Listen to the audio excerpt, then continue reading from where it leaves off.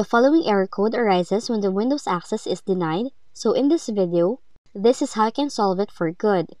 Now the first method to try and solve it is to give yourself full administrative permissions by opening Run. Type in the following, enter the drive where your Windows installed in place of Z, and then place your username in place of this one. Done, press enter, then click on App Data, right-click on it, open Properties,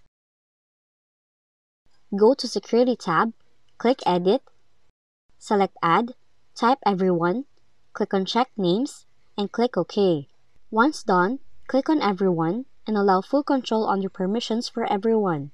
After doing all of that, click on OK and reboot your system. You'd also scan for malware and viruses by opening Windows Security, open Threat and Protection, click Scan Options, select Full Scan, and choose Scan to search for malware or virus. Perform a clean boot by opening Run, search msconfig, go to Services tab, select Hide All Microsoft Services, choose Disable All, then go to the Startup tab, click Open Task Manager, and from there, select any program that you believe is giving you trouble, and then click on Disable. Once you're done doing that, click on OK, and then close the dialog box. Next, restart your PC to begin the clean boot. So that's how you can fix the following Windows error in your Windows computer. If you found this video helpful, kindly like and subscribe.